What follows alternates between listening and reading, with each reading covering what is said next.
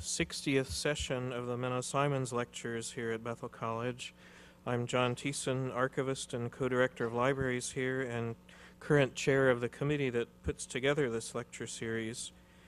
The Menno Simons Lecture Series began in 1953 with Roland Bainton as lecturer, so it's now almost half as old as the college itself.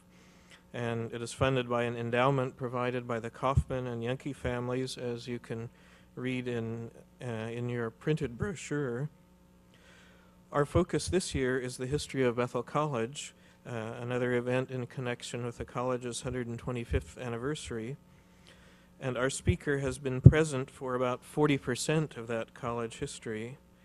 Keith Sprunger was one of the most prominent faculty members for nearly 40 years of Bethel students, starting in 1963, students who fondly remember his History of Civ course, which was often taught in this very room, and with his particular sense of humor and repertoire of sweeping historical gestures. And many students will also remember several of the other classic courses, Renaissance and Reformation, English history, Greece and Rome, oral history projects, and so on. He also has a special connection to the lecture series in that he wrote a brief history of the series for its 50th sessions back in 2002, and we have a few copies of that publication available if you're interested. Keith's latest project, of course, is the new history of Bethel College, and there are copies of the book available for sale out in the lobby at the table there. In this lecture series tonight and the next 2 days, we'll hear a few more specific spotlights on several themes in the college's history. Tonight on the 19th century origins of the college. So please welcome Keith Sprunger as our lecturer this evening.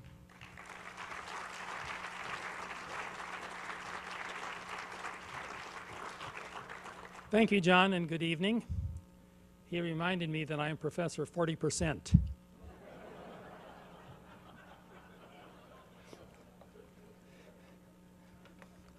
When this series started in 1953 with Roland Bainton, he was asked to give, and did indeed, present 8 lectures over 4 days, plus meet in several classes, so that he gave probably 10 or 11 lectures during that time.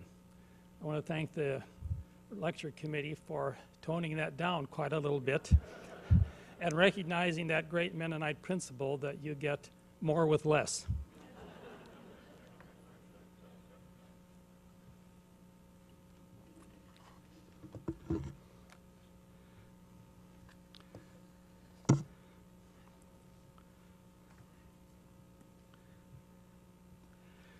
The topic tonight, Bethel, the Light in the West, the 19th century origins of the college. Now let's start in June of 1887, when David Gores and Bernard Warkentine, 2 of the moving forces in establishing Bethel College, made a trip to Lindsborg, north of here by train, in order to visit and be present at Bethany College's commencement services and dedication of their new building.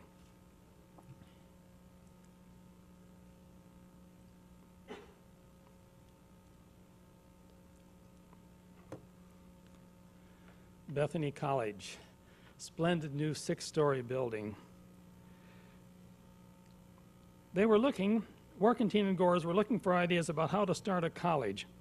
Bethany was already a going concern, having been established in 1881, and this was 6 years earlier, and the 2 returned, and as the newspaper said, they returned delighted with all they had heard and saw. What were these special delights that they discovered at Lindsborg and about starting a college? Well, delight number 1 was that a college needs publicity and campus programming.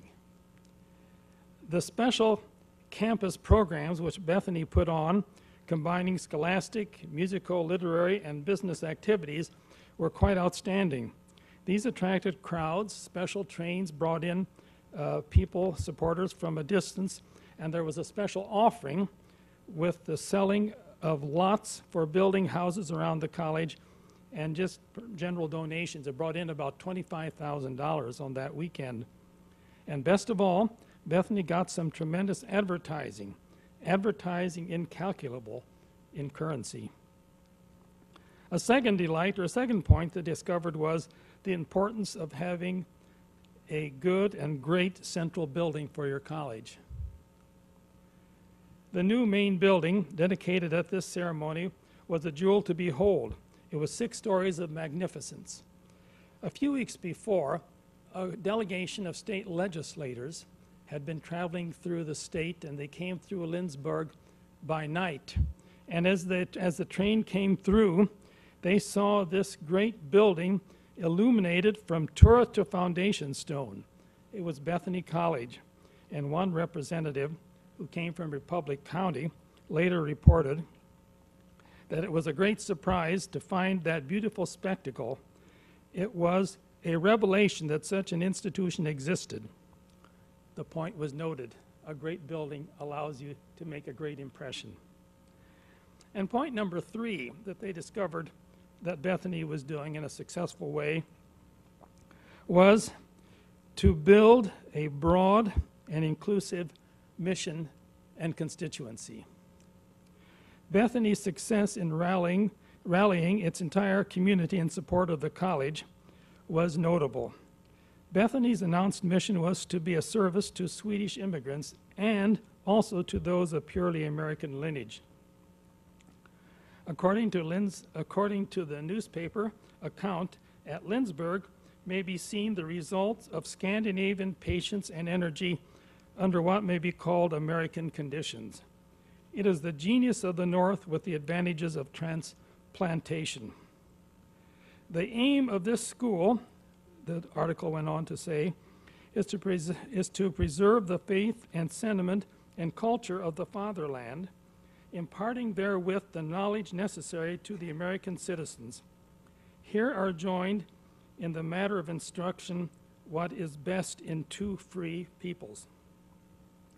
The school, situated as it is in one of the largest communities of Swedish Americans in the West, commands their united support, and also numbers among its students many of purely American lineage. This was an interesting point. The Swedes had built a college for Swedes, but they reached out and said, and this will be for all of you of American background as well. Gors and Warkentine returned, brimming with ideas and inspiration. Again, according to the newspaper account, Bethany was an interesting experience for Gors and Warkentine, as they are deeply interested in the Bethel College of North America, which is to be established at Newton. We're just in June of 1887. All we have is the charter so far, nothing else. They were interested in what they found there, and it is proposed to be, this Mennonite school is proposed to be for the Mennonite body what Bethany is for the Swedish Lutherans, a school in which nationality and a common religion are actors. So what Bethel would need, if we followed through on this item, would be we need to have good campus program with music and speeches and things that draw in the crowds. We need to have a fine building, and we need a plan that will combine the resources, in this case, of the German language Mennonites, plus the resources and support of the local American community. The trip to Lindsborg by Gors and Warkentine pretty much seemed to foretell the plan and strategy that would shortly launch Bethel College. This is not to say that this was the only inspiration. We don't want to give all of the credit to the Lutherans for what we've accomplished here at Bethel. But I think this visit probably was very instructive, because here were people who had discovered how to make a successful college, and this was the combination of things that worked for them. And that's what Bethel, I think, tried to accomplish as well. Here's a quick framework of early college history. 1887, Bethel Charter. 1888, the cornerstone laying of the building. 1893, building completed and classes were begun. Now, at the beginning of this enterprise, Bethel had high hopes.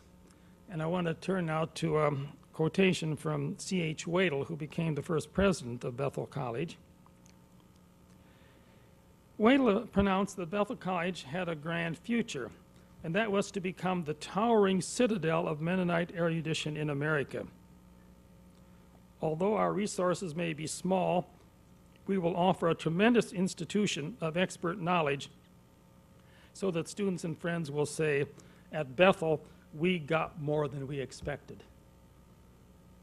Have we all said that? That was the promise. We will give you more than you expected.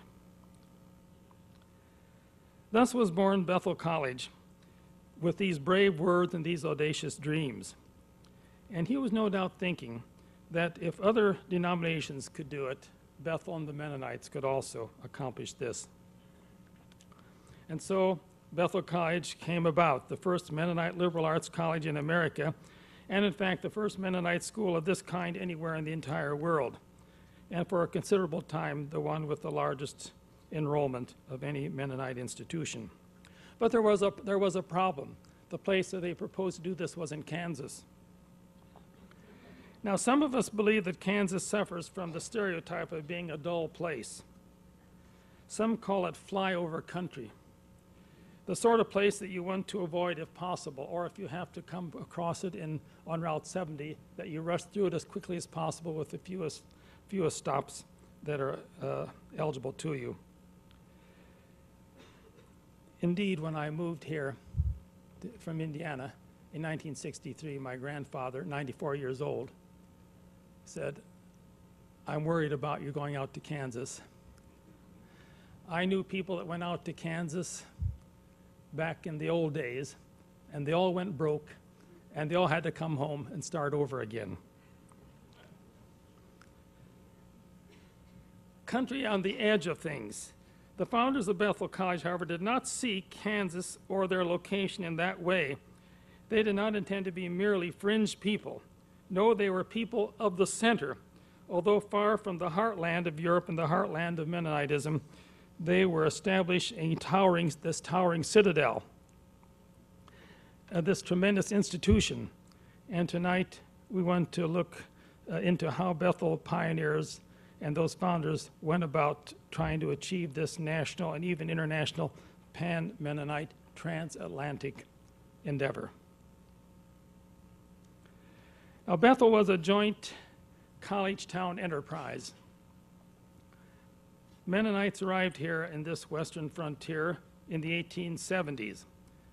Not so long ago, this was the land of the Plains Indians, the bison, the cowboys, and the Chisholm Trail, and millions of longhorn cattle rambled through this area over several years, and in fact over this various place where we are now.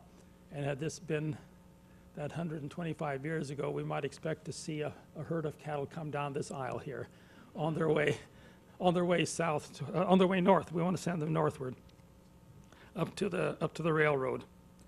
So this was an area that was on the frontier, economically viable because of the cattle trade, the promise of agriculture, but a rough and woolly, wild town with plenty of saloons and gun-toting cowboys and dance hall beauties, just like in the Western movies. In fact, the famous Buffalo Bill Cody declared this about Newton: "The toughest, cussedest Wild West town I ever knew was Newton, Kansas in the early days. It had a population mostly of whiskey sellers, gamblers, and thieves." Now, the civilizing element, I'm glad to report, won out, and this became a settled and respectable little city. When Kansas Mennonites began talking about a new liberal arts college, they found support from Newton boosters and business people who teamed up with that idea. Bethel thus was a joint Mennonite-Newton enterprise. The two parties worked together to produce what they called a first-class college. The college charter of incorporation of 1887 had 33 signers. 30 were Mennonites, 3 were other citizens of Newton, Presbyterians and Methodists. The Newton representatives were Charles R. McLean, James M. Ragsdale, and Arthur B. Gilbert. These three were prominent citizens of Newton, bankers and entrepreneurs, sort of the cream of the Newton elite business society. And these three were then also named to Bethel's first board of directors. The charter had established this enterprise here as an independent corporation called the Bethel College Corporation. And it was to build and maintain the college, which was to be a Mennonite college, but not owned by the Mennonite denomination as such. The charter also specified that to be a member of the corporation or any of its bodies, one must be a Mennonite. Mennonite membership was a necessity for the corporation or the board of directors. However, these strict Mennonite requirements were not applied for the first year, as can be seen by the role of these Newtonian business people that were active. Something else that Newton offered beside these prominent business supporters was the promise of a good financial support. There was promise of $100,000, and this was a very substantial amount for that time. Some of it in cash, but much of it in land. Now, the land was rather vastly valued, and not nearly that amount was ever realized from it. In fact, most of the money that was promised of that $100,000 never came in. I'll say more about that. When they tried to sell the lots, they found few buyers, and when people made offers, they were what I guess we'd call low-ball offers on it, not in the league that had been promised. But there had been promise of financial support, and there was some financial support. Newtonians embraced the new Mennonite college as Newton's own. The Newton newspaper, called the Newton Republican, wrote in 1888, "We speak of Bethel as our college. Really, it is to be the pride of a great church throughout the limits of the North American continent, and to be the pride of our community." There was much talk about Mennonites and Newtonians working together harmoniously for a great future. A little storm blew up when the college architects, Proudfoot and Bird, in 1891, proposed that since things were not completed here, they had a special offer for the Bethel people. They had a building that they had built for Fairmount University in Wichita, but that was not really a going enterprise. And they said that building, which became eventually Wichita State University, is available, and the city of Wichita is offering that to you for $10,000, ready to go, along with 10 acres of prime land. This would have been, of course, a great bargain. In that case, Bethel would have been Bethel of Wichita. This offer greatly alarmed the Newtonians, who were enraged at this brazen deal. In fact, the Newton newspaper spoke up with alarm. What was this but a scheme to steal our Mennonite college? Hands off our college. Now, at the center of the new campus was to be a monumental building, which we call today the Ad Building, or the main building. A couple of years ago, the State Historic Preservation Conference met on our campus and asked some questions like this. Where are your examples of distinctive Mennonite architecture? What is distinctive Mennonite architecture? Is this building an example of Mennonite? And they were thinking particularly of our administration building. Certainly this building is not in the style of the simple house church tradition, like the Germantown Mennonite Church at Philadelphia, 1770, or the hidden church tradition of Holland. The Mennonite immigrants to this area, however, had memories of a grander Mennonite style beginning to emerge in their Russian homeland, and they also had images of what people were doing, like at Lindsberg and around there. And so they aimed for something else, not tied to the Mennonite tradition, but something that would reach into a new dimension of greatness. If Bethel was to be great, then it must have a great building, as good as the ones that other colleges have, and perhaps even better, at least as much as our money will allow us. The college officials took these steps. they hired architects Willis Proudfoot and George Washington Bird of Wichita, rising stars in the architectural world, and chose a style known today as Richardsonian Romanesque as the style which they would have. This is a neo-medieval castle-like style, and with that in mind, architects, plans, designs, they began to build. The original plans called for a more gigantic structure. There would have been 4 stories plus a rather high tower. This extra feature, however, had to be cut out because of Mennonite frugality and lack of money. Proudfoot and Bird did a lot of work in Wichita. Some nice examples of that would be the Friends University building, the Historical Museum in the center across from Century 2, and other fine buildings. Architectural historians call the work of Proudfoot and Bird monumental and productive of conspicuous landmarks. So we have a Mennonite building that is now conspicuous and monumental here in Newton. Was this a Mennonite building? Perhaps not, but the Bethel founders loved it.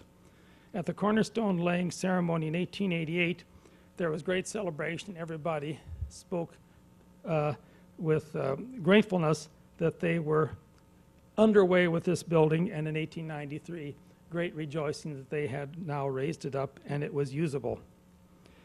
The Wichita Eagle reported at the cornerstone laying event, "The walls of Bethel College are rising heavenward."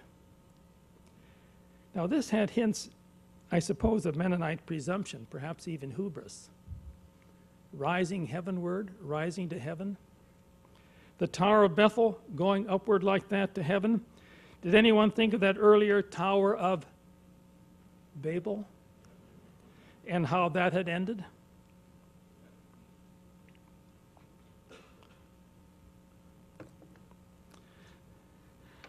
The momentum for building after that great start stalled, and the money ran out.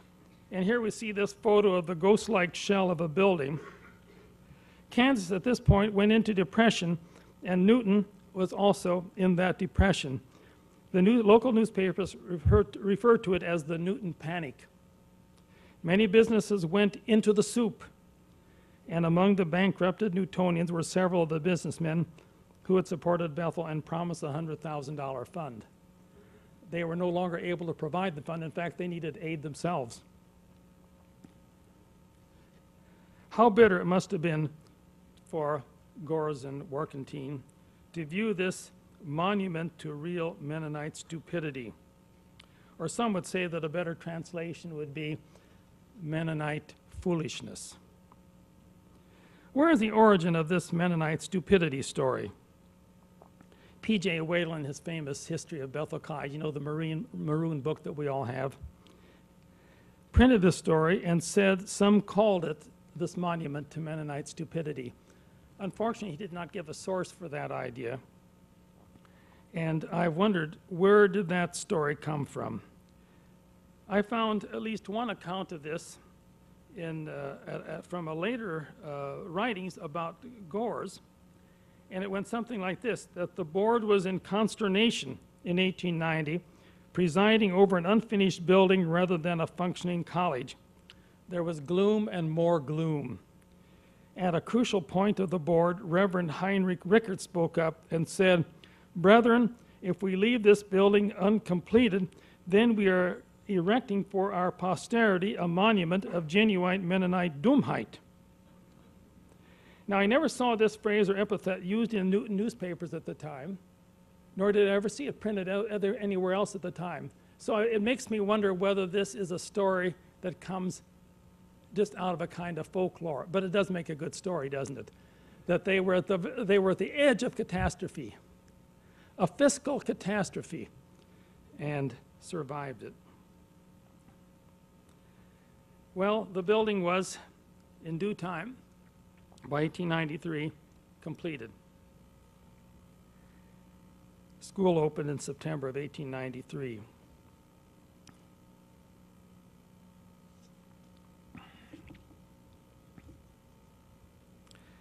And it was conspicuous, gloriously so.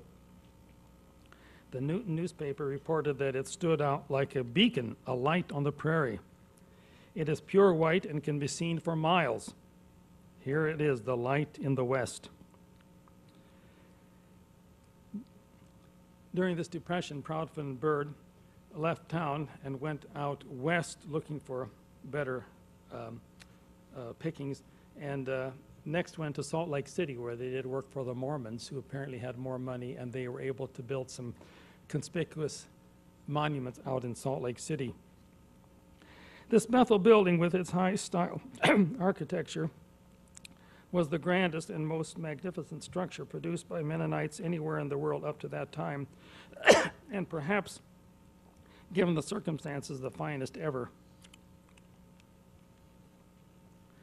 Architect Rudy P. Friesen of Winnipeg has written, "Buildings are an expression of the people who build them, a reflection of their intentions, aesthetic, shared values, material resources, and life conditions."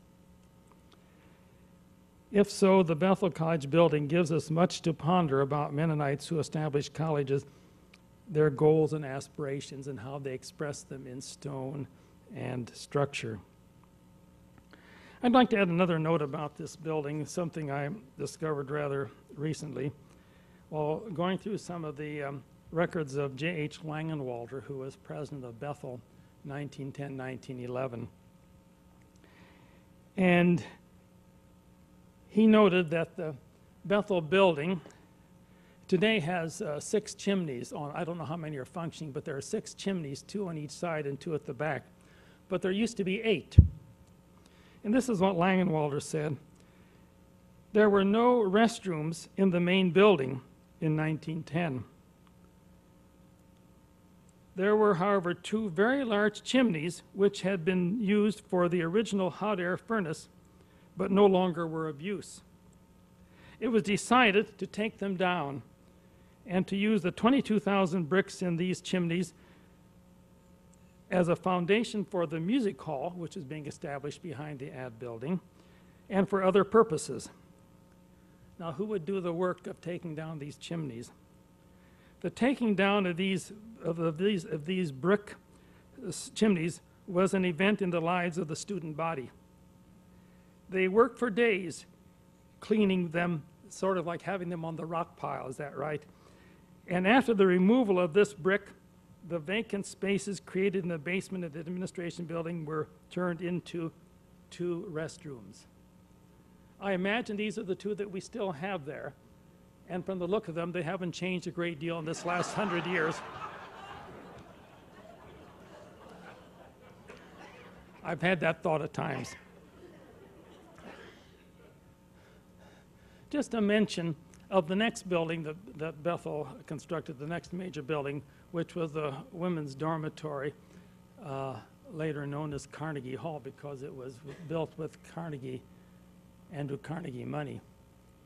I just thought we'd notice that this desire for the castellated building was still there when we went to, this was a much cheaper one, but notice the castellated effect and even the name that it came to have, especially that upper part, Irish Castle.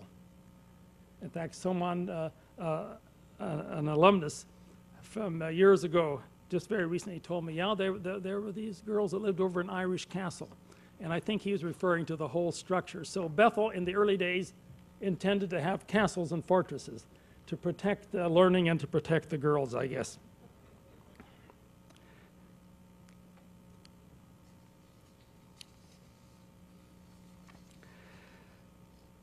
Now, one of the things that a college would have to have would be a stated mission and goal.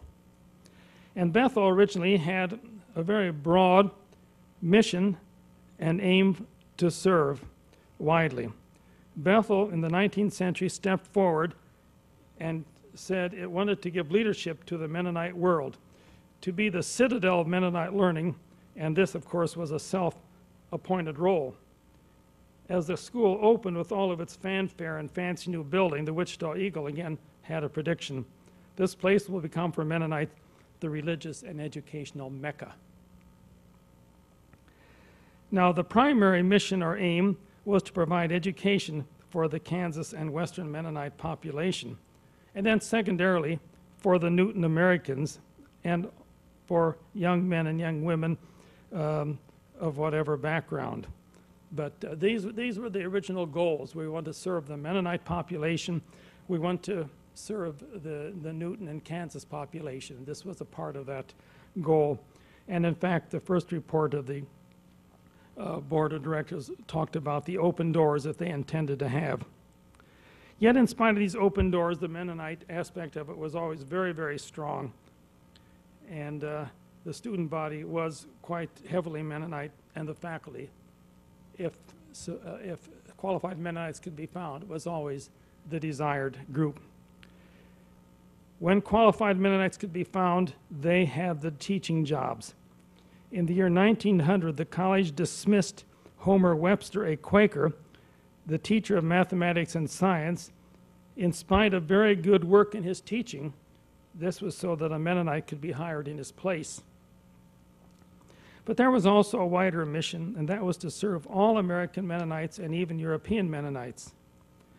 The Bethel founders made quite a point of stating that this was the only Mennonite liberal arts college in existence. David Gores, the unstoppable David Gores, canvassed Mennonites all across the country, going to the East Coast and eventually even to Germany and Russia for money and students for Bethel. He would say, Bethel is the Mennonite college, and it deserves the support of all Mennonites wherever they are. Gores was so relentless in his fundraising that he received the nickname, the beggar from Bethel. He was always at the door. In the first generation of American General Conference Mennonite preachers, teachers, and missionary people, the majority were trained at Bethel.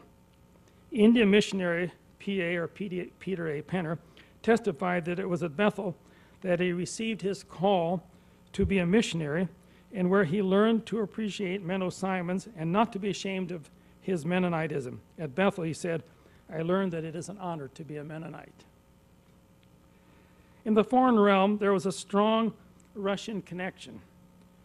President Wadel and business manager David Gores avidly worked at the connection with Russia, these two distant areas, the eastern frontier of Europe and now the western frontier of Europe. They were natives of Russia and cultivated their relatives and contacts back in the old country. Whenever Gores or Wadel would make a trip back to the Mennonite settlements of Russia, they would return reporting that they found a lively interest for our school in Russia. Gifts and students followed. In 1896, the General Conference of Russian Mennonites, meeting in that country, resolved at the conference that in future we will send students to Bethel College in America for missionary training. Students from Russia began arriving in 1897.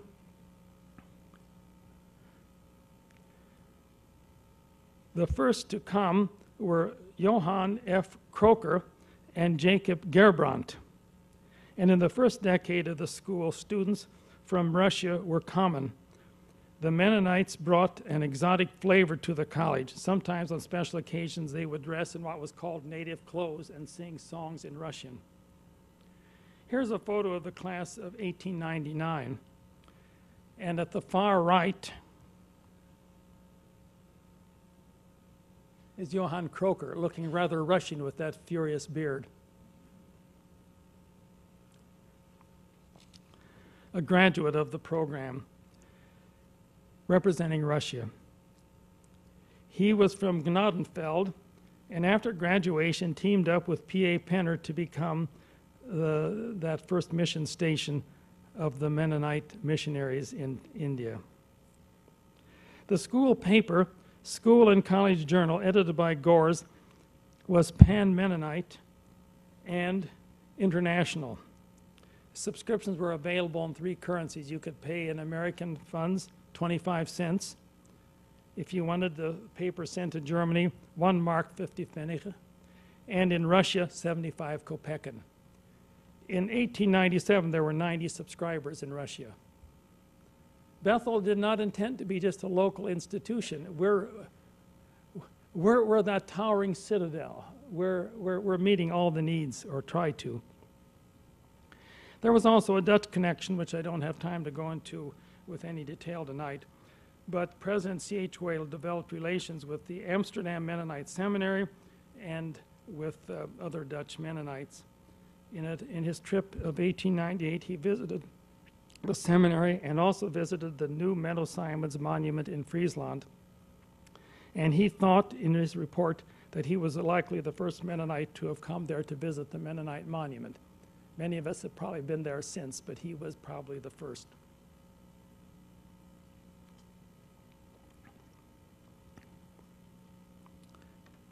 Scaling down the vision. After a decade or so, we see Bethel's national and international light beginning to dim a little. The vision had to narrow and refocus, and this was for several reasons.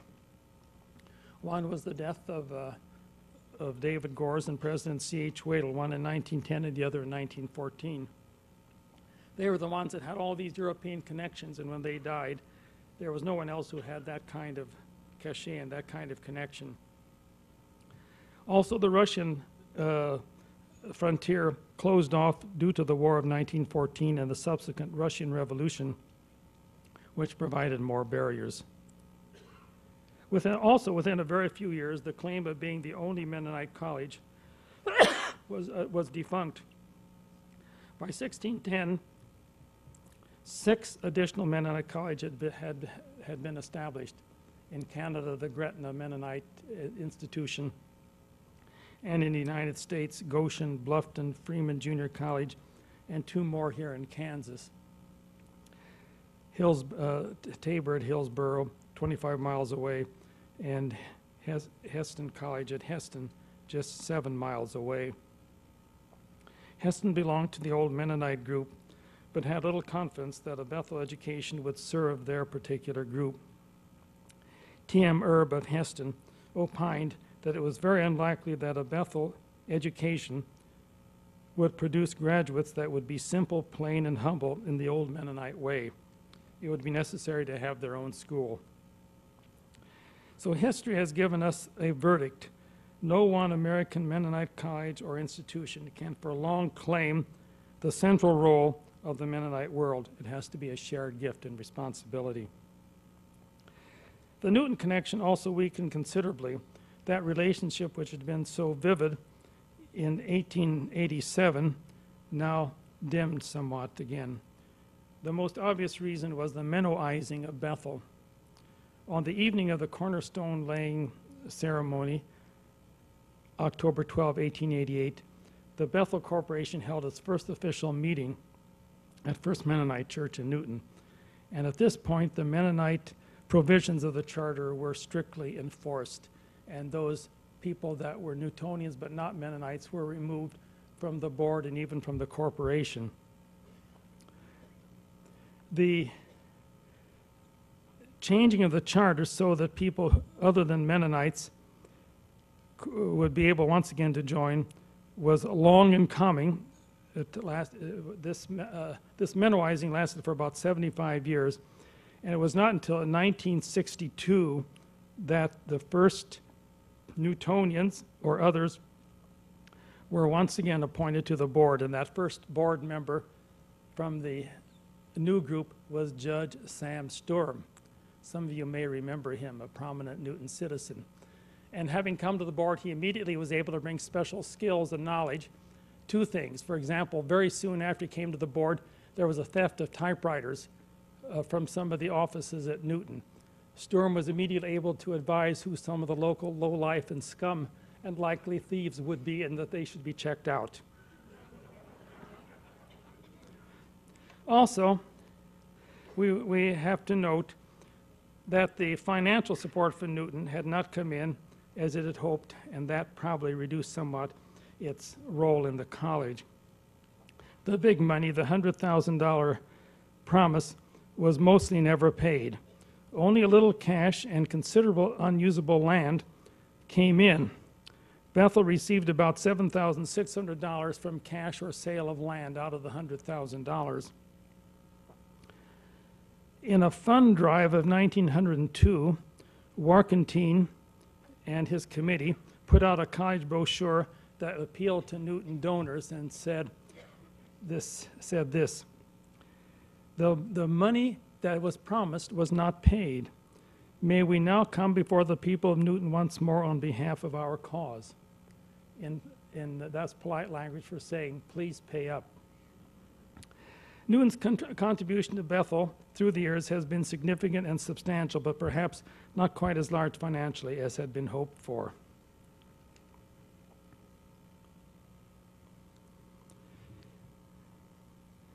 At the crossroads. In 1935, under the ingenious direction of Willis Rich, Bethel's director of public relations, the college launched a new advertising concept, Bethel at the Crossroads of America.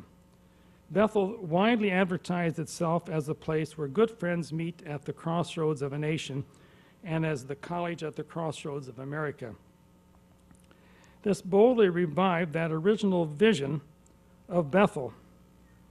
Bethel, it was said, Bethel of Kansas, is wonderfully situated at the intersection of the great national highways, US 50 and US Route 81. How much more central could you get? Here's an advertising cartoon from that campaign, 1936, that makes the point in picture form of Bethel at the crossroads, everything converging on Bethel. We don't know for sure who the artist of this work was, but perhaps Lena Waltner, the art teacher of the time. The ancient Romans had a saying, all roads lead to Rome. Bethel has now revised that saying. Roads don't lead to Rome, all roads lead to Bethel. Thank you very much. Thank you for coming.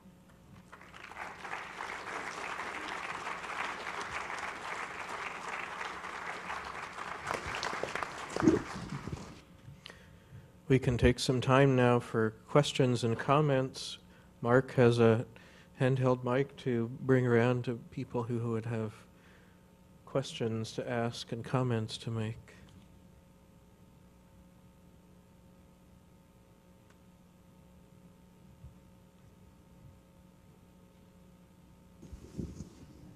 How do you account for the Mennonites in eastern United States and Pennsylvania particularly not making a college in that area?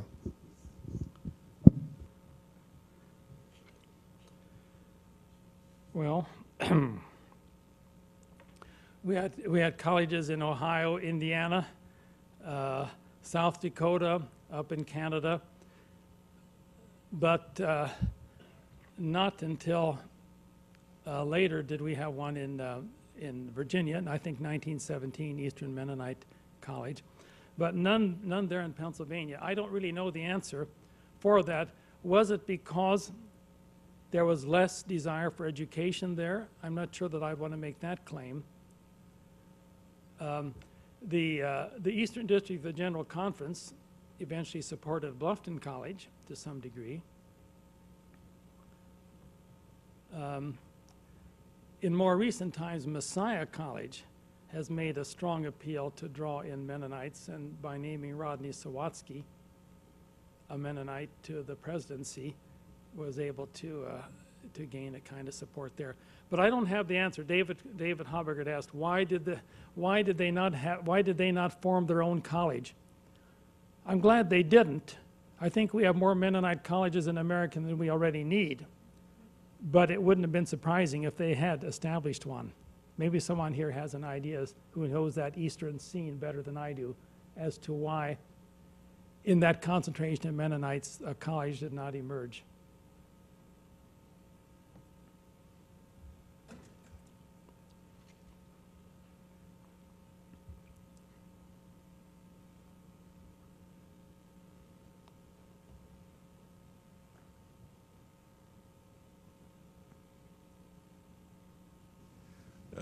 Thanks, Keith. Just a question in the early days. Did you come across any evidence of sort of schisms within the Mennonites who were at Bethel College? Certainly, at least some of us were aware of those. My mother came from Gossel and my father came from Mound Ridge, and there was what was it called? Ed, my cousin was saying Turkey Creek or something, and people said people on one side or the other shouldn't associate with each other. They're all Mennonites, but Yeah. some came from Russia, some came from Germany, and so forth. Yes, I did find reports that the Schweitzers, the people of Swiss background, tended to congregate together, and the people of Low German background, say the Gossel people, tended to keep together, and there was some rivalry among them. In E.G. Kaufman's interviews and his writings, he talks about those kind of rivalries, and woe be to any Schweitzer, anybody from Hopefield that would date one of these Low Germans. The next day they would be thrown into the well or into the horse trough to teach them a lesson. So there was that kind of rivalry there among the young people that must have reflected a much wider rivalry of the congregations. And I think, although that was in the early days, I didn't find that very strong when we got, let's say, up by the 1940s and beyond. I think by that time it was very much a kind of a declining feature. Maybe people were aware of it, but it wouldn't have been the means of being thrown into the creek or paddled or something like that. Now there were certainly rivalries in terms of support of Bethel College, and not all of the Western District or Kansas Western District Conference really supported Bethel. Those who had been strong supporters of the Halstead Seminary were very disappointed that Bethel was started, and that caused the decline, eventually the ruin. And they say the Halstead supporters were really quite angry, and even saw Gores, who was a Halstead person himself, as a traitor, and some of them promised that we're going to get you. That there's some of that, and C.H. Wadle once confessed to Langenwalder. He said, "You're a pastor of a church. How I wish I could be a pastor of just one church, trying to hold all these people together to support the college. It wears me out." And he had an early death too, as a matter of fact. He died before age 50. I don't know, many of you are graduates of Bethel. I don't know at what point you felt that difference between the Schweitzer and the Low German thing, how keen that was in your particular era. I do believe, though, that Bethel served to be a unifying force in bringing these churches and these different ethnic groups together. E.G. Kaufman, President Kaufman, used to say there are 11 different groups there, and he knew every one of them. And his point was to somehow or other blend them together so that they could be supporters. Not all of them became supporters, but that was the goal that he had. And I think Bethel did play a large role in that, creating a more harmonious Mennonite group here west of the Mississippi. I speak as an outsider.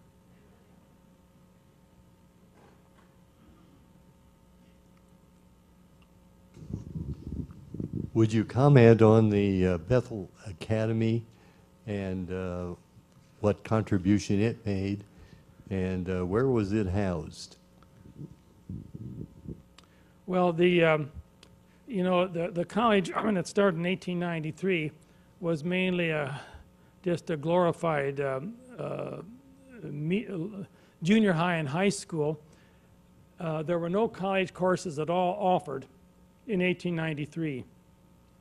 And so the whole thing was kind of an academy, and even some of it was elementary level education.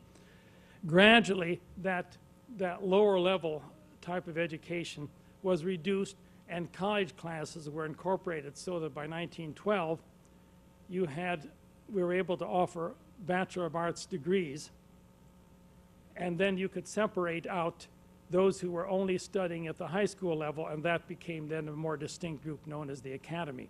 So it took several years for that to sort of pull apart. for that. The academy then continued. So it was housed right in these same buildings. It was a part of the same package. But after 1912, the academy became a more distinct group. These are people that are at high school level. Here are the people that are at college level. And the hope was that they would, the high school people, academy people would cross over. The academy was closed down in 1927. That was the end of the academy then, because of reduced, I guess there wasn't enough resources to cover all of these bases anymore. During World War II, the academy was briefly revived and called what was it called? The Bethel Christian Academy, I think it was, 1944, 45, maybe 46.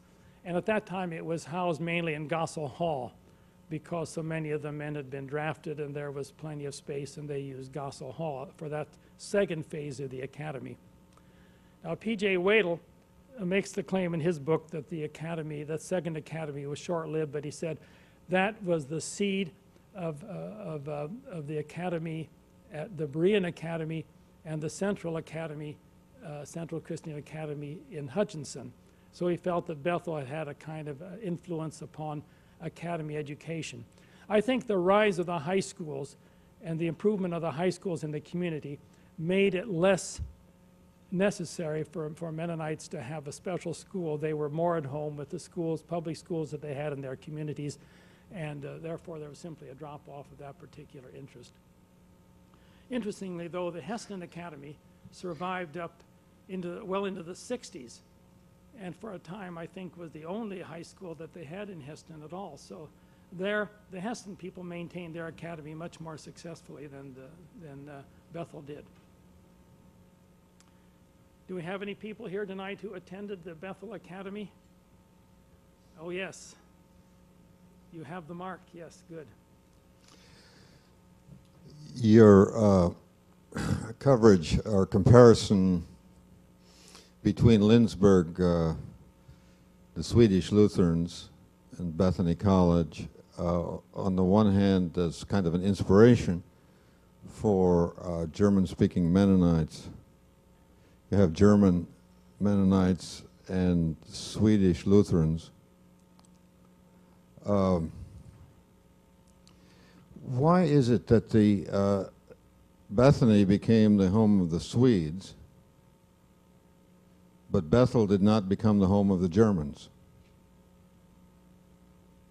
That is, the national identity at Bethany College seems stronger than the national identity at Bethel. Was that from the beginning, or did that happen as a result of World War or something? Well, I would guess the war had quite an effort. You know, originally Bethel made a point that at our college we offer an excellent German education. Although I think from the very beginning there were more classes in English than there were in German. But that was one of the things they mentioned, that we have faculty who really know German. And if you want a classical German education, we can offer that. I think the desire for that, it was partly, I think, the audience, the clients weren't there. That was okay for the first decade or so, but once you got into the 20th century, the young people really didn't want a German education. They wanted an English education, and I think that tended to diminish the German culture in general. And of course the war, World War I and World War II, made all things German quite suspect. But I just think that the young Mennonites didn't want it, and that caused it to evaporate. Now, whether the Swedes at Lutheran wanted that Lutheranism, I don't know. At least it didn't have the problem of being the enemy in wartime. Just a thought here. I want to say that this is Thelma Bartell. I wanted to say that my mother and my father graduated from the Bethel Academy when it was first opened in the early times, and I still have their diplomas. Well, it served a real purpose for people that had not gone very, high in their education. It brought them up, and I think served very well.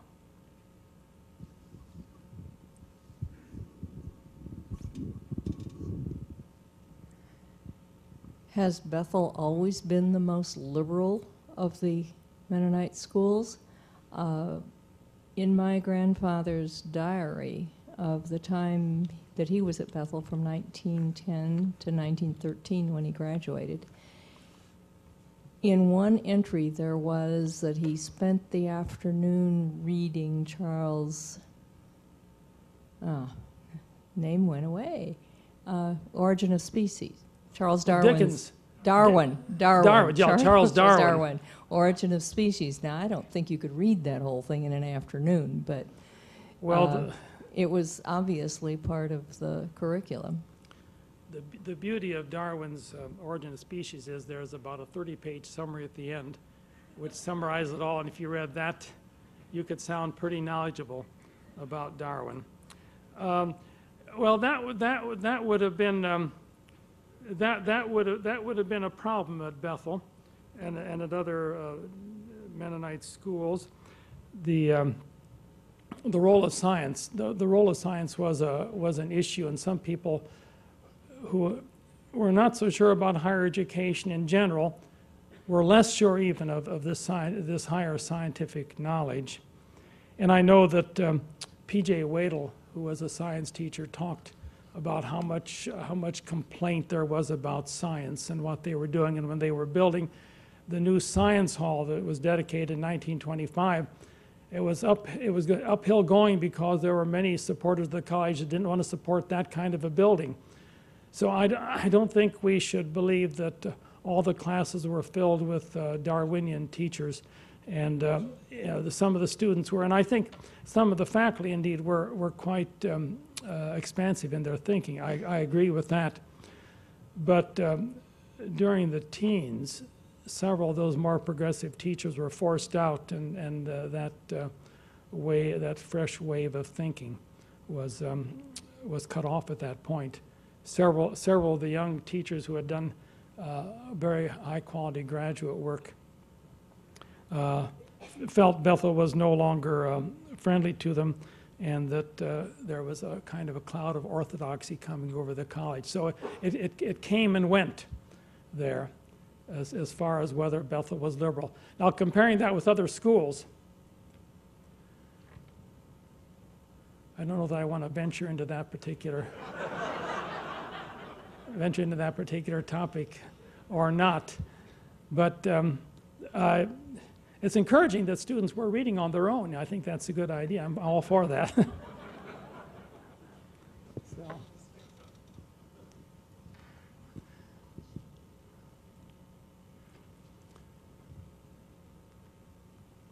Do you have any comments on the relationship of the founding of Grace Bible Institute and its relationship to Bethel? Well, the first president of Grace Bible Institute was a Bethel graduate, C.H. Sukow. So in a sense, when we talk about our planting the seeds, we had a role there. I do talk about that to some degree in the book itself, and that was a sign of people who felt that Bethel had become too liberal, and that all of the general conference schools were in that category, too liberal, and there needed to be a more orthodox Mennonite school. I think that was the drive behind the founding of Grace Bible Institute, and that detracted from Bethel's role in terms of rallying the whole Mennonite constituency by having that split within it. I came across kind of an interesting account about Grace Bible Institute's role in Bethel and the competition probably between the two. Up until the founding of Grace, which would have been, 1947, something like that, Bethel used to publish all the donors on a monthly basis, even if it was only 25 cents or 50 cents or $5, and the donor and where they were from. But after Grace Bible Institute was founded, President Kaufman stopped that printing of the donor list because he was afraid that Grace would then get ideas of creating their own donor list, and he didn't want to give them any help in that regard. So there was competition there, yes. On the academy, that was started the second year when I was at Bethel.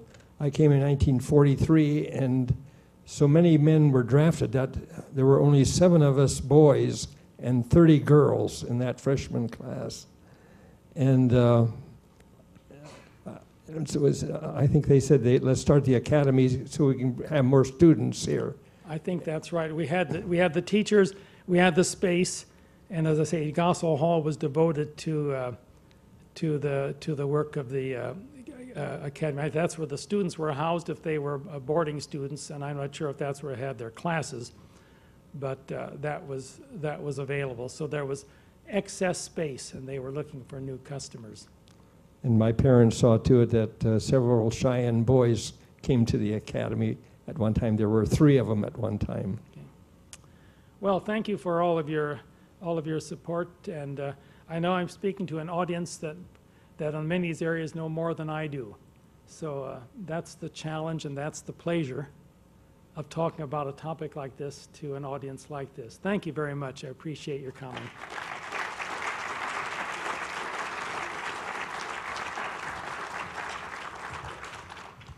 And remember that you can join us again for more tomorrow at 11 at Convocation, and then tomorrow evening at 7:30 and Tuesday evening at 7:30 for additional programs on Bethel history.